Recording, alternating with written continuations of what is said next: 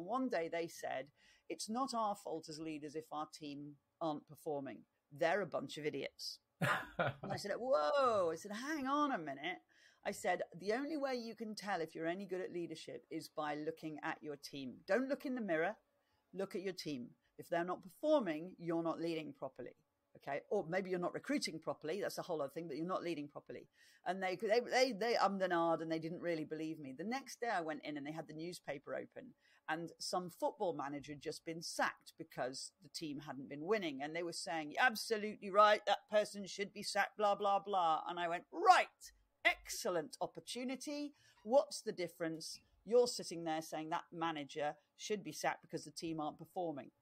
Yesterday, you told me it wasn't your fault if your team aren't performing. I said, what's the difference? And there was a silence in the room. And then they went, he's paid more than us.